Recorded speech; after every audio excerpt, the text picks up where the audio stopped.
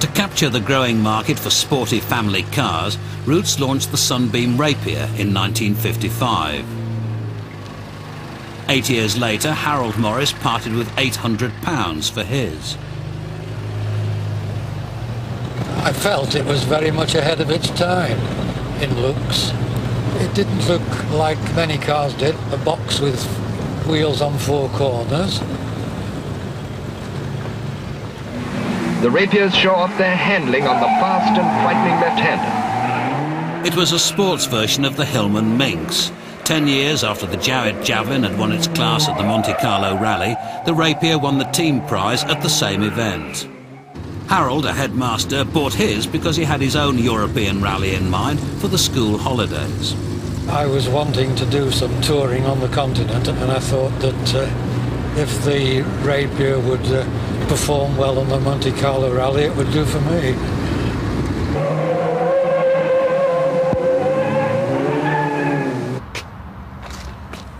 It's quite a normal four-cylinder engine, 1592cc. It's got twin Stromberg carbs, which give it quite good acceleration and speed. That's supposedly the heating system, but it never was very efficient. It was quite a cold car in the winter.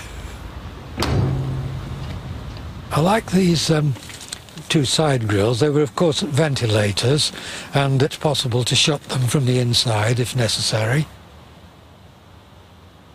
Another feature I liked about it was the fact that both windows wind down and give it a, well, I think, a very sporting look. And it's ideal, that is, for touring in warm weather. Another attractive feature, I think, is the walnut dashboard.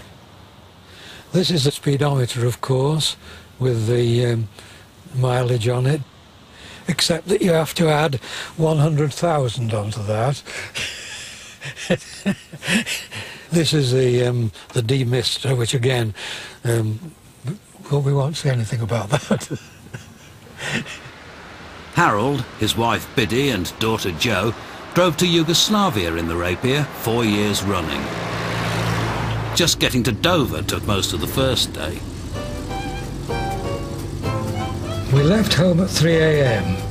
It was a fine morning. We joined the M1 at Daventry, and we kept up a steady 65 to 70 miles an hour. And we were at Marble Arch just after 7 a.m.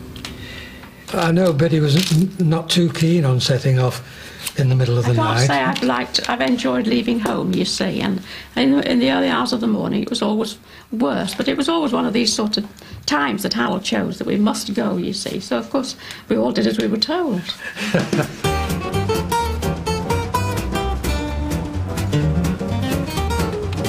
Traffic was heavy, and it really is worthwhile leaving home a couple of hours earlier.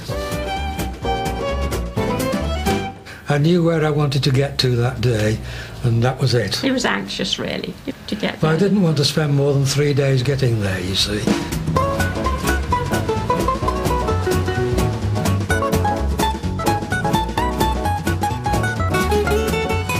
And we went to Sarajevo in Herd, and we were surrounded by crowds of children as soon as we got there, looking at the car and looking at us and looking at our daughter and saying, "What an excellent car you have." What an excellent daughter you have. Yeah. I think it was the one phrase they'd learned. Yeah. It was quite an adventure, really.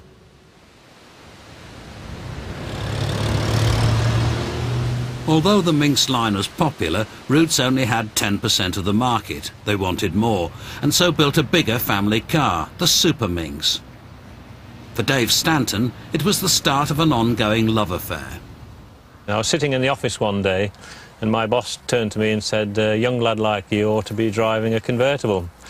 It started me looking.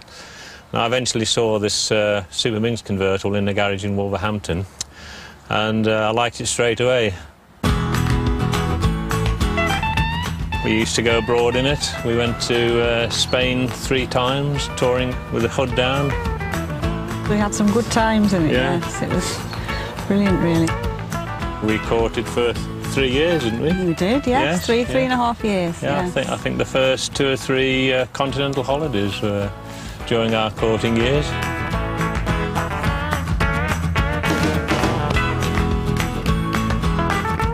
We used to borrow a tent off the same boss that advised me to buy a convertible in the first place, and we used to be able to get it up in an hour and a meal on all within an hour. I was a hairdresser at the time, so that was when all the bouffant hairdos were around and the flick-ups. And You used to wear all your headscarves as well, didn't you? yes, yes, we used to have a pile of headscarves matching what I was wearing. This is one of them, and just got to imagine the pin curls and the flick-ups all around the edge, but that's it, and then we were away then. With so many memories linked to the car, Dave couldn't bring himself to sell it. This is the original Hillman Super Minx convertible. I drove it for about 10 years and then put it in store here, and it's been here now for 23 years, and although it's out of the weather and under cover, it's suffered quite badly from mildew inside. A mouse built his nest in the boot there, but it's only to be expected when it's been stored for so long. It wouldn't take too much work to put it back on the road again. And if he needs spares for the restoration, he's got a barn full. I've got about 20 Super Minx doors, and there's about 15 or 18 Super Minx windscreens here. I've never had a windscreen break on me in 35 years, but I always keep them just in case. Sooner or later I'm going to have a bit of a clear out in here, I think. I've just put a new battery on the car and I'm going to try and start it up, but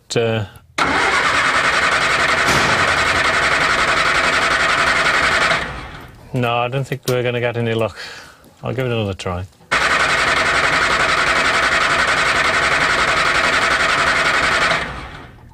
After 23 years, it's a bit too much to expect, even a Hillman to start. Oh well, there's probably the right spare somewhere in the loft.